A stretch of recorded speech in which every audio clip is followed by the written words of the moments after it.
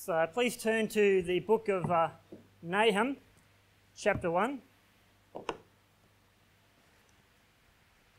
I thought today I'd pick a book of the Bible that's not that popular, because the Bible says that all Scripture is given by inspiration of God and is profitable for doctrine, for reproof, for correction, for instruction in righteousness. So rather than just preach from one of the more common Bible books, I thought we would go with Nahum and just see what we can find in the book of Nahum that would be profitable for us today, for doctrine and for reproof, for correction and for instruction.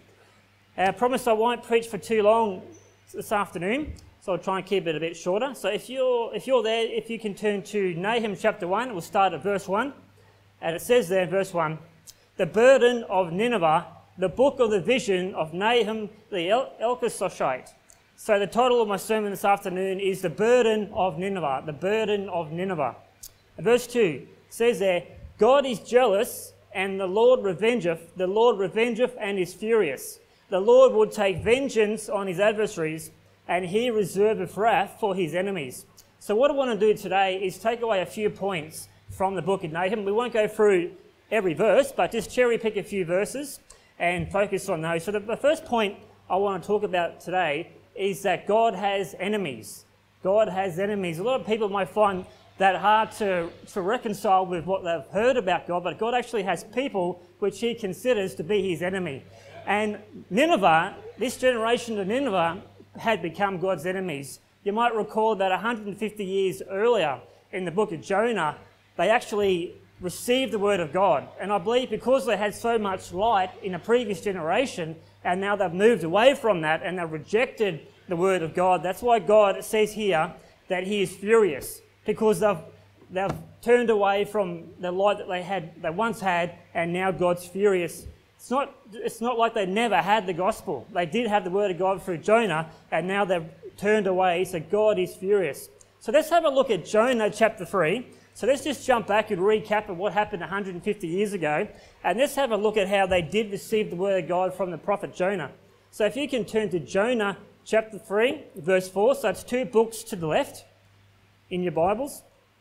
Jonah chapter 3, verse 4, let's have a look at how they did receive the word of God. It says there, "And Jonah began to enter into the city a day's journey, and he cried and said, Yet 40 days, and Nineveh shall be overthrown. So the people of Nineveh believed God and proclaimed a fast and put on sackcloth, from the greatest of them even to the least of them.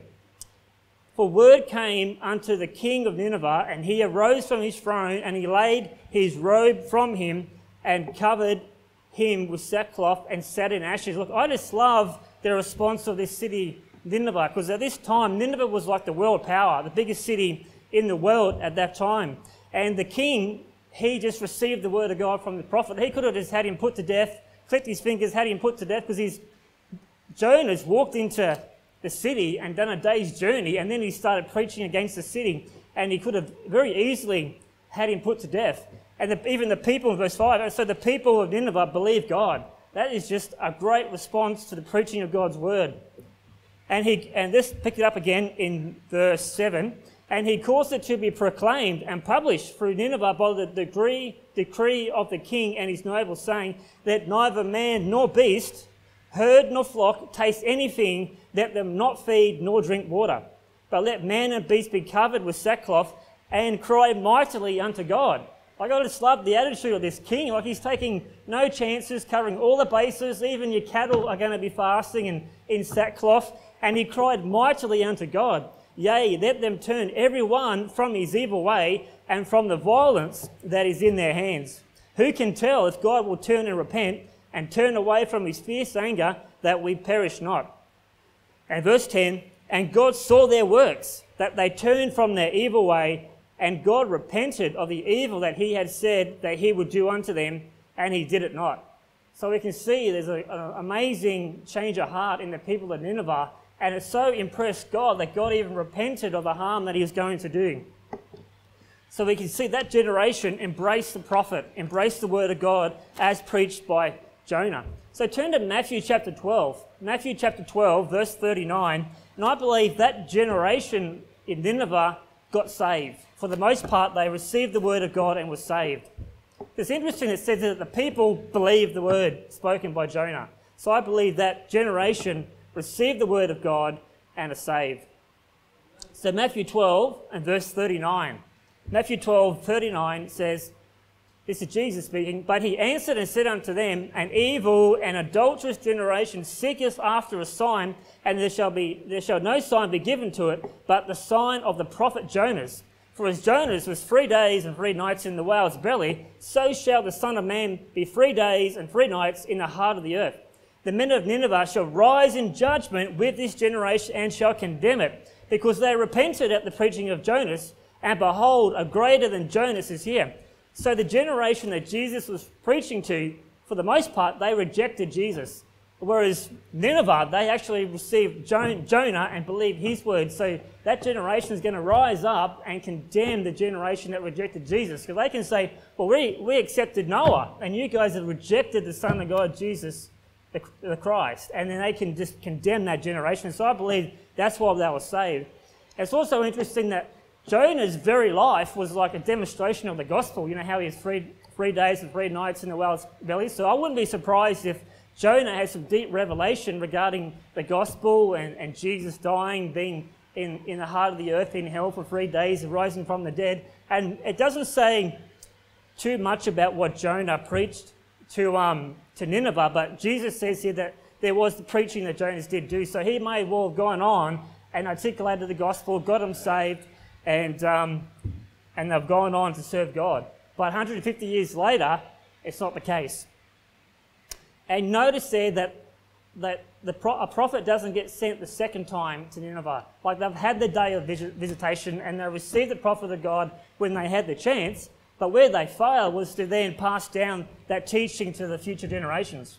And that's a warning for us. Like how often do you see a solid KJV only Bible preaching, soul-winning church, but then generations down the track, they become watered down. And that's what we need to learn from Nineveh and make sure that we just keep being diligent, keep preaching the foundations to our children. That's why it's so great that we've got Brother Nicholas and Brother Caleb coming through the leadership training, because we're passing down the gospel and the word of God to future generations, because we don't want to end up like Nineveh in 150 years' time being rejected by God as a false church. And we need to be diligent to ensure that happens. And this just reminded me a little bit about soul winning. Just like God sent Jonah to Nineveh to give them the word of God, like when we go knock on someone's door, it's like God has then sent a prophet to that person's house. And then a lot of onus then comes back on that house, because not everybody gets a prophet sent to their door, knock on their door to give them the word of God. Just like Nineveh was destined at that time for the fires of God's judgment, and they were able to be saved from that by receiving the word from Jonah, that person behind that door, they're on their way to the lake of fire. And God sends a prophet to that door to tell them to repent and believe the gospel. And if they repent and believe and trust in the Lord Jesus Christ, fantastic. But if they don't, then that's a very serious thing. When they've had the word of God delivered to them very clearly, a prophet has been sent by God to that person. And I say a prophet not because we believe like we're Old Testament prophets, but because we have the word of God, we can give them God's very words like a prophet does. And if they reject that word, then that can then fast track them to becoming a reprobate. That's a scary thing, especially then after they've been given the clear gospel and then they still choose to believe something false, like you have to repent of your sins to be saved, or you can lose your salvation, or they trust in a false religion. Then that can fast track them to becoming a reprobate, and that's something very scary. And Nineveh, they had crossed the line.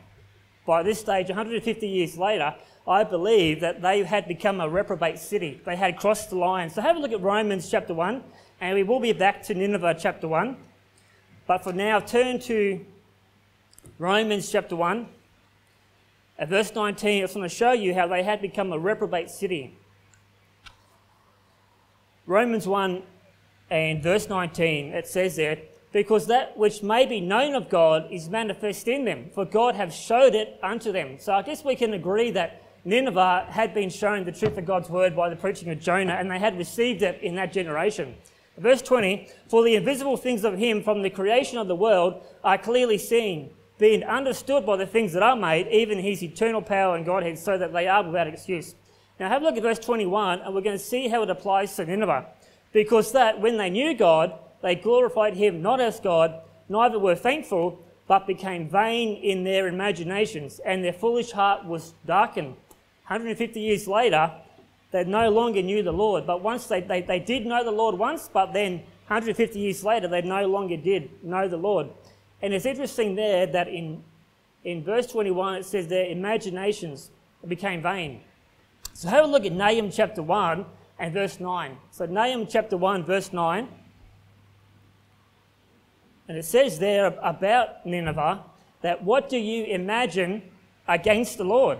So you see the connection there to the imagination.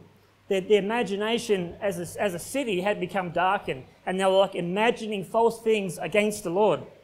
So just like in verse 21, they had turned away from the true gospel message, and they had become vain in their imaginations, and they imagined vain things against the Lord. So they still had knowledge of the Lord, but this time they were imagining the wrong things against the Lord, and that's a symptom of being a reprobate.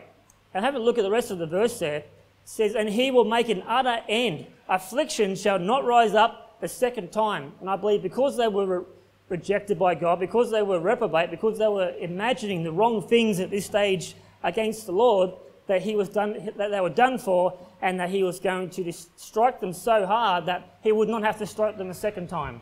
He wouldn't have to rise up a second time and afflict them because they're going to be done for.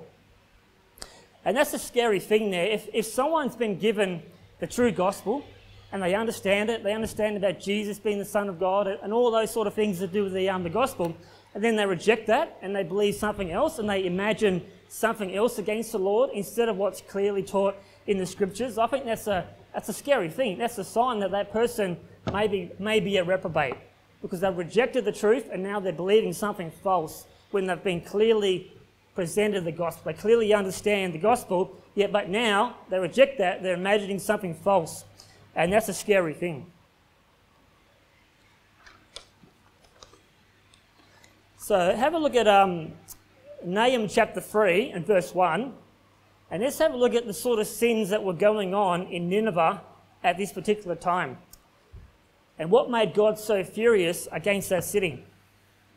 So we can see there that as well as rejecting the Lord, they were also doing these wicked sins. It says there in verse 1 of Nahum chapter 3, woe to the bloody city, it is all full of lies and robbery. So the first sin that's mentioned is lies. So we already read in the Bible in a previous sermon that lies are an abomination to God. It's full of lies and robbery. The prey departeth not, the noise of a whip and the noise of the rattling of the wheels and of the prancing horses and of the jumping chariots. The horsemen lifted up both the bright sword and the glittering spear, and there is a multitude of slain and a great number of carcasses, and there is none end of their corpses. So there's a lot of murder going on, a lot of dead bodies about the city. They stumble upon their corpses because of the multitude of their whoredoms. So there's a lot of wicked sexual sins going on. Of the well-favoured harlot, so there's prostitutes in the city. The mistress of witchcraft, so there's a lot of witchcraft and black magic, all that sort of stuff going on. That selleth nations through her whoredoms and families through her witchcraft. So a lot of wicked sins going on in the city at that time. And it's because of these sins that God has reserved wrath for that city. They're done for, it's too late. All they have to look forward to is God's wrath. And once upon a time, Nineveh displayed God's mercy. It was an example of God's abundant mercy, but now they were just going to be an example of God's wrath. Let me just read to you Romans 9:22. What if God, willing to show his wrath and to make his power known, endured with much long suffering the vessels of wrath fitted to destruction? So at this point, Nineveh is a vessel fitted to wrath. That was the first point I want to talk about, how it was that God does have enemies, and Nineveh had become God's enemy, unfortunately, at that point, which is about 615 BC is when they say this happened. And the history books will say about 612 BC is when the Babylonians actually ransacked and took over Nineveh. The second point I want to make is that God is a jealous God. God is a jealous God. So still in chapter 1 verse 2 there, it says God is jealous.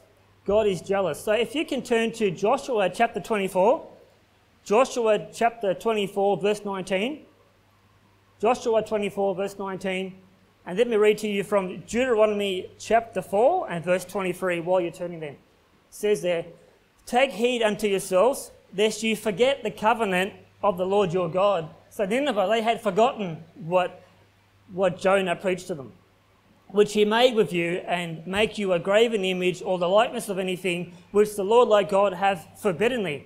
For the Lord thy God is a consuming fire, even a jealous God." Even a jealous God. So God is jealous over his people. God is jealous over his people.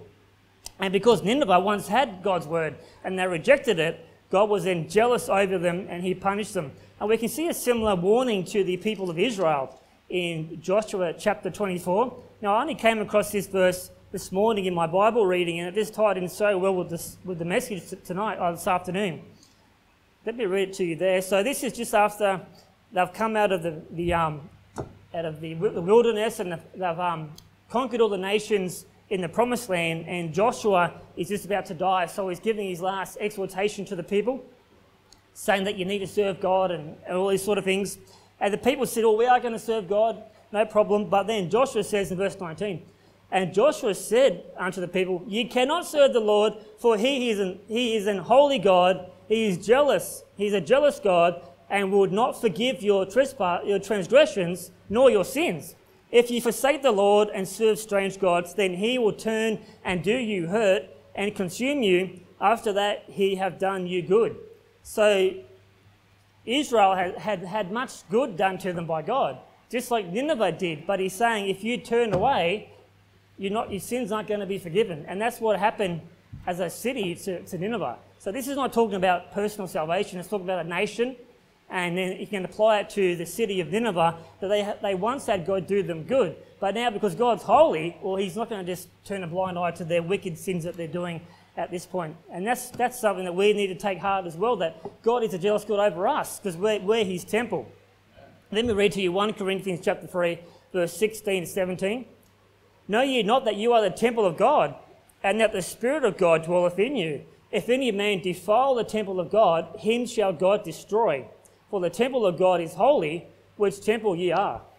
So we need to realize that God's going to be jealous over us, because we're his temple. And we don't want to engage in the wicked sins, because he's going to then deal with us. And that's the warning that we can take from Nineveh and from the children of Israel, that God is jealous over us. So that was my second point. My third point I want to make is the Lord is slow to anger. The Lord is slow to anger. So in Nahum chapter 1 verse 3 this time, have a read there. It says, "The Lord is slow to anger and great in power, and will not at all acquit the wicked. The Lord have his way in the whirlwind and in the storm, and the clouds are the dust of his feet." Thank God that the Lord is slow to anger. Like we might want to see God be quick to punish the wicked, but that's where God's different to us. He is actually very slow to anger, it seems. Like it took 150 years before God would bring the hammer down on Nineveh, and he is very slow to anger. If you can turn to Psalm 103. Psalm 103 verse 8. And while you're turning there, let me read to you from Joel chapter 2 and verse 3. It says there, "And rend your heart and not your garments, and turn unto the Lord your God, for he is gracious and merciful, slow to anger, and of great kindness, and repent of him of the evil." Because he's great in mercy, that means he's also slow to anger. And if, like Nineveh was an example of Joel chapter 2 verse 3, they rented their heart, not just their garments, and they repented, and God was slow to anger, and God repented him of the evil that he was going to do against that city. Let's have a look at Psalms 103 verse 8. It says there, "The Lord is merciful and gracious, slow to anger, and plenteous in mercy. He will not always chide, neither will he keep his anger forever. He hath not dealt with us after our sins, nor rewarded us according to our iniquities. For as the heaven is high above the earth, so great is his mercy toward them that fear him. As far as the east is from the west, so far hath he removed our transgressions from us. Like as a father pitieth his children, so the Lord pitieth them that fear him. For he knoweth our frame, and remembereth that we are dust." So God is very gracious and merciful to us. And if it wasn't for God's mercy and it wasn't for the fact that God is slow to anger, then none of us would be saved today, because we've all done sins in our past which would have been just if God had then killed us for those sins, because sins are wicked before God. But God, because he's slow in anger, he hasn't done that. He's kept us alive. His mercy's been abundant towards us, and here we are today, saved. And then I read to you from Ephesians chapter 2, verse 4 to 5. But God, who is rich in mercy, for his great love wherewith he loved us, even when we were dead in sins, have quickened us together with Christ. By grace are you saved. So because he's rich in mercy, we've been saved today. We've had the opportunity to not die in our sins. He's kept us alive. His anger hasn't been quick against us, but his mercy has been abundant, and here we are today saved because God's merciful. I guess we need to be mindful of that and just remember that God's been merciful to us. We also ought to be merciful to other people as well. And my next takeaway point is that he will not at all acquit the wicked. He will not at all acquit the wicked. So even though he's slow to anger and great in mercy, he's still not going to acquit the wicked. It says there at the end there of verse 3 of Nahum chapter 1, in the middle there, it says, and will not at all acquit the wicked, the Lord have his way, etc., etc. And that gives us a lot of comfort, because if you see wicked people do wicked things to other people, or you may have had wicked things done unto you, it's a comfort to know that God's promised that he's not going to acquit the wicked. They're going to get what's coming to them. Look, they may commit suicide or something like that to escape the law, and then people can be distraught and upset. Like sometimes Erin and I will watch crime documentaries, and someone gets busted for being a serial killer or some wicked sin, and they'll commit suicide thinking they've got away with it. And the victims will be like upset and distraught that this person's escaped judgment. But if you're saved, if you understand God's word, that gives you comfort knowing God's going to get them. God's going to get them. And they're not going to get away with it, and God would not acquit the wicked. Let me read to you from Romans 12, verse 19. Dearly beloved, avenge not yourselves, but rather give place unto wrath, for it is written, vengeance is mine, I will repay, saith the Lord.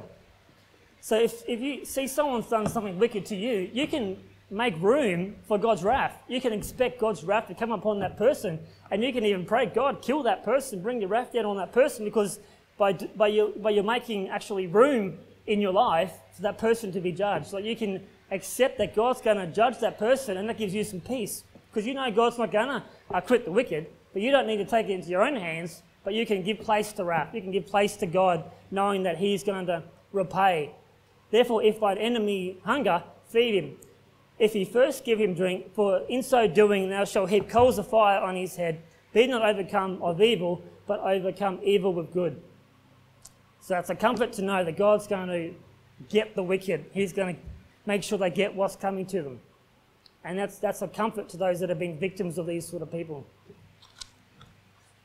And the next point I want to look at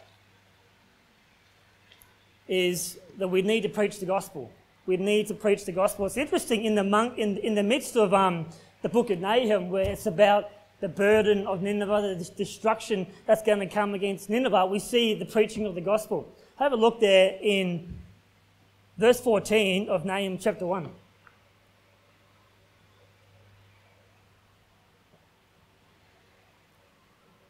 Nahum chapter 1 verse 14. And the Lord have given a commandment concerning thee, that no more of thy name be sown. Out of the house of thy gods will I cut off the graven image and the molten image. I will make thy grave, for they are vile. And verse 15. Behold, upon the mountains of the feet of him that bringeth good tidings, that publisheth peace. O Judah, keep thy solemn feasts, perform thy vows, for the wicked shall no more pass through thee. He is utterly cut off. So in verse 15 there we see, behold, upon the mountains the feet of him that bringeth good tidings. That's the preaching of the gospel. Let me compare that to Isaiah 52 verse 6. Therefore my people shall know my name, therefore they shall know in that day that I am he that doth speak. Behold, it is I. And verse 7, how beautiful upon the mountains are the feet of him that bringeth good tidings, that publisheth peace and bring good tidings of good, that publisheth salvation, that saith unto Zion, thy God reigneth. So we see the preaching of the gospel. And again, that's also repeated in Romans chapter 10, which is one of my favourite soul-winning verses. Let me just read that to you as well. For whosoever shall call upon the name of the Lord shall be saved. How then shall they call on him in whom they have not believed? And how shall they believe in him of whom they have not heard? And how shall they hear without a preacher? And how shall they preach except they be sent? As it is written, how beautiful are the feet of them that preach the gospel of peace and bring glad tidings of good things. So even in a small minor prophet of the book of Nahum, there's the preaching of the gospel. And it's one of the most famous chapters or verses that's referenced in the New Testament about preaching the gospel. How beautiful are the feet of those who preach the gospel of peace. And that's referenced in Isaiah and also in Nahum. So we can see the preaching of the gospel there. And it's also interesting that whenever the Bible in the New Testament talks about reprobates, there's always the preaching of the gospel tied in there. So in Romans chapter 1, just before Paul teaches about the reprobate doctrine, he's talking about how he preaches the gospel. He says, let me quickly read it to you there.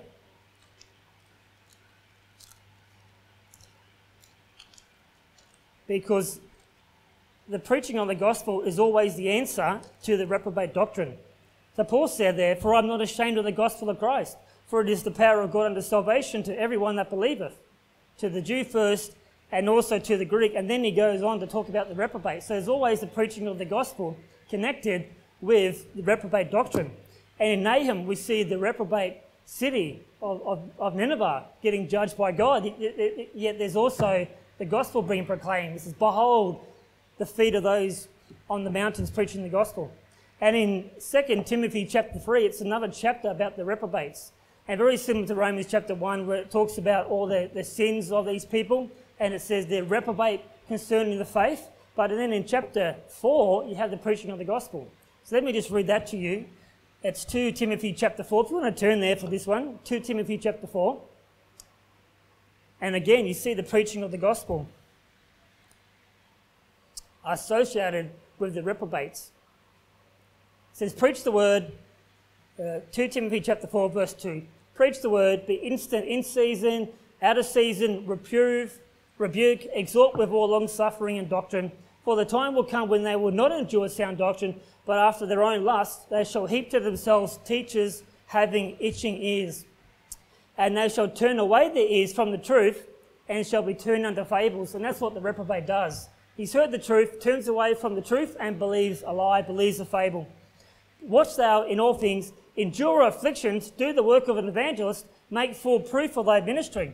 So one verse is talking about reprobates, the next verse is saying, be an evangelist, make full proof of your ministry, because in the light of the reprobate doctrine, we just need to preach the gospel more and more so we can get to these people before they become reprobates. That's why the answer to the reprobate doctrine is preaching the gospel, and that's why in the book of Nahum also you see the exhortation to behold the preaching of the good news. So we need to be more diligent to keep on preaching the gospel. And my last point I want to look at today is that God is a stronghold to us in the day of trouble, and that he knows our name. He knows our name.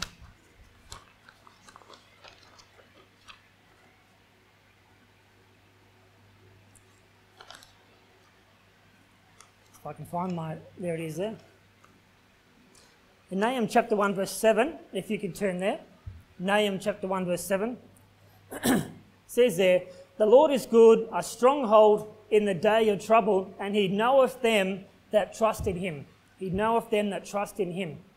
So the day of trouble, I believe here what we have here is a foreshadow or a picture of the rapture. Because ultimately the day of the Lord is going to be a day of trouble for the whole world that haven't believed in Jesus. It's going to be a day of trouble. But in that day of trouble, the Lord's going to be our stronghold, because we're going to be caught up with him in the air. And what better stronghold can you have than being with the Lord Jesus Christ? And he's going to do that. He's going to know which ones to take, because he knoweth them that trust in him. Those that are trusting in him as their stronghold, he knows them, and he will save you from the day of trouble. But not just at the rapture, but day to day. Whenever you have the day of trouble in this life, he's still your stronghold. You can still go to him in faith and find that he is your stronghold. And have a look at Isaiah chapter 43, verse 1. And this is a great verse which talks about how God knows us.